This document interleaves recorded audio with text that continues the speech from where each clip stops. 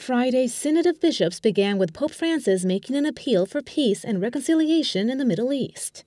Seguiamo con profonda preoccupazione quanto sta avvenendo in Siria, in Iraq, a Gerusalemme e in Cisgiordania, dove assistiamo a un'escalation della violenza che coinvolge civili innocenti. The Pope called on the international community to do its part in resolving this crisis. It's not just about the Middle East. The Pope also called for action in Africa. La guerra porta distruzione e moltiplica le sofferenze delle popolazioni.